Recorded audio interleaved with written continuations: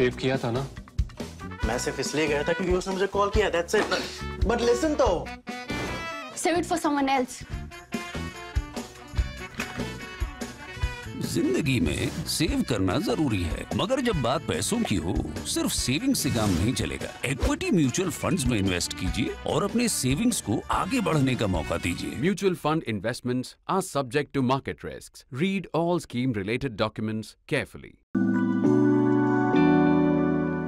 Around this time last year, we were all speculating about what will happen to the Congress party after the change of guard.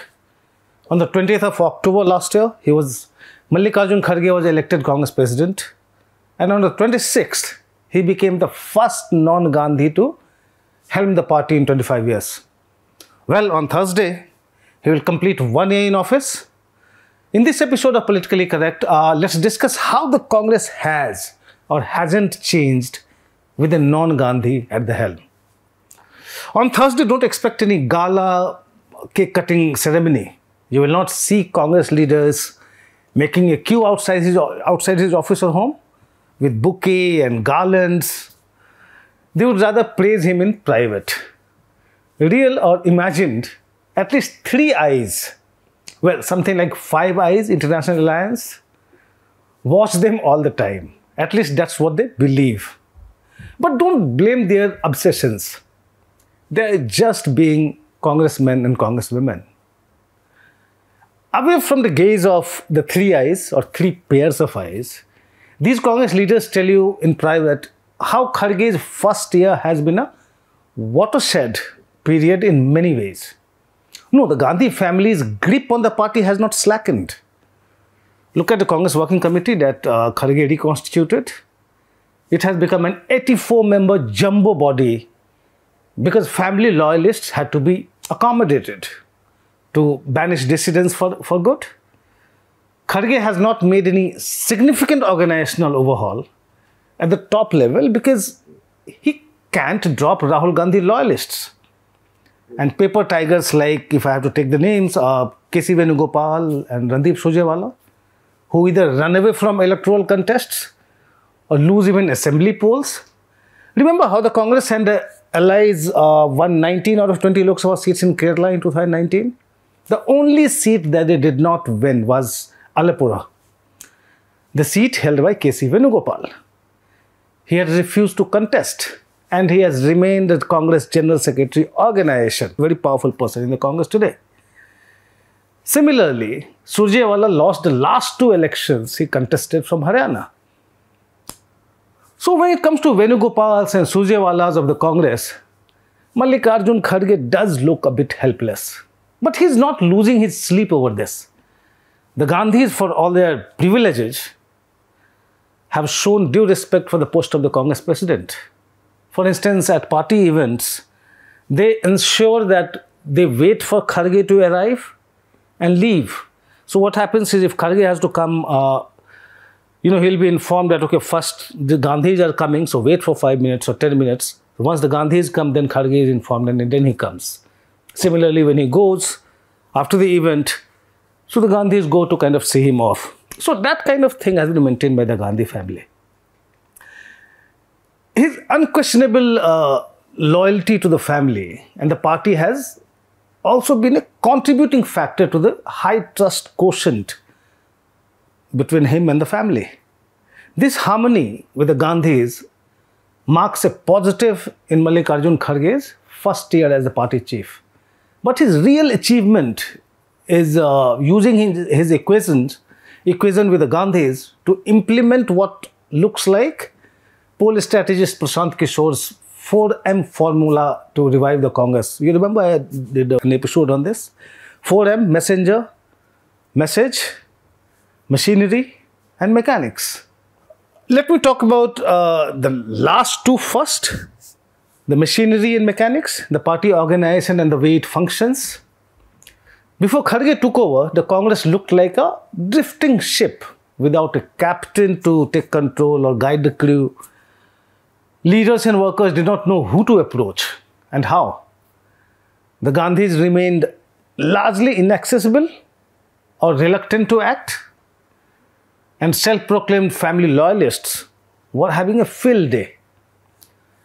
Ascending to the top party post, Mallikarjun Kharge, a bigger loyalist, did not proactively disempower these loyalists. He only made their backroom games irrelevant by becoming a hands-on party chief who was all ears to workers and leaders. He isn't afraid to crack the whip if need be and doesn't believe in deferring decisions. In 1 year, Kharge has turned out to be a plain-speaking president who could talk tough with Rajasthan Chief Minister Ashok Gehlot over Dalit atrocities in his state. So in one of the interactions, he told Ashok Gehlot, "What face I, Dalit President of the Congress, show to the people?" That was when Ashok Gehlot told him that, Ashok Gehlot had come out with a list of his achievements for the state, and then Kharge reminded him that I had sent 3 letters to you. You are bringing 1 letter. Those 3 letters were about Dalit atrocities. So in that meeting, Kharge reminded him that what happened to those letters. You have to act on them, because I, as Dalit president, cannot really show my face to the people if these atrocities continue. So that kind of plain talking. He even instructed the chief minister to fulfill rival Sachin Pilot's demands. You remember lodging cases against alleged scams, corruption during Vasundhara Raje government, and a couple of other demands Sachin Pilot had. But at the same time, Kharge also told Pilot to have patience and win back party workers and leaders' trust. He told Pilot that, he himself did not get the Karnataka Chief Minister's chair, but kept working in the party's interest. So the Congress president's tough, non-partisan talks have ensured a truce between the two gladiators of Rajasthan politics. Gehlot is still at his provocative best, declaring just last week that the CM's chair does not really let him go, and it will not let him go in future either. But Pilot has so far chosen to follow the party president's advice. This no-nonsense approach of Kharge resulted in the truce between Siddaramaiah and DK Shivkumar in Karnataka, between Bhupesh Baghel and T.S. Singh Dev in Chhattisgarh. Party insiders tell me that when a group of Telangana Congress chief Revanth Reddy's detractors met Kharge to complain against him, Kharge was categorical. He told them that there will not be, or there won't be any leadership change, and they had to work with Revanth Reddy. But he also gave a piece of his mind to Revanth Reddy, instructing him to take all his colleagues along. When former Haryana CM Bhupender Huda's detractors, Kumari Sel and Randeep Surjewala, came to complain, the Congress president gave a patient hearing, but did little to encourage them. He knows Huda remains the best bet for the Congress in Haryana. So Kharge's style of functioning has worked. The Congress is looking relatively cohesive after a long time. Moreover, he is aware of the party's limitations. Congress is not a cadre-based party. It doesn't have the support of an organization like the Rashtra Swayamsevak Sangh, a formidable supply chain for the BJP to draw ideologically committed cadres. The RSS also lays the groundwork for the BJP to build on. Given decades of neglect and decay in the Congress organization, the BJP model of grassroots structures like booth committees, Panna Pramukhs, page committees, that model is difficult to replicate overnight in the Congress. So Mallikarjun Kharge is not therefore trying to bring a revolution in the Congress. He's building it one brick at a time, relying more on oiling the existing party machinery and motivating the current leadership to deliver. It seems to be working fine for the party for now. And one of the Congress MPs was telling me the other day, and I'm quoting him, that the so-called booth committees and Panna Pramukhs are overhyped. If people want a change, they do it, no matter what. The BJP has them, but where did they go in Delhi or Karnataka? The thing is, when the BJP wins, Amit Shah's organizational skill is given the credit, and when it loses, local leadership is blamed. But that was a Congress MP, that's not my view. But his assessment may not be fair to booth workers or panna pramukhs who can actually build a narrative on the ground so people can make up their minds. But yes, the effectiveness of the machinery and the mechanics largely depends on the other two M's in Prashant Kishor's playbook, message and messenger. Prashant Kishor argues that, the messenger does not have to be the same person who runs the organization or engineers its mechanics. Their role is to strike a chord with the people and deliver the message effectively. Something Prime Minister Narendra Modi does for the BJP, leaving the rest for Amit Shah and his team. For long, Rahul Gandhi was all in one. But with Kharge's ascension as Congress president, Rahul assumed the messenger's role full time. And he seems to be enjoying it too. Whether he is Modi's match or not is beside the point here. Modi's charisma makes him a great messenger. But what also helps is the message he carries. In the BJP's case, as PK says, the message comprises Hindutva, hyper-nationalism and welfareism. It has proved to be a formidable message for the opposition to outmatch. As it is, the Congress does not have a coherent message yet. It's largely banking on anti-incumbency by focusing on failures of governance. But it seems to be working on a message now. It's experimenting with the OBC politics.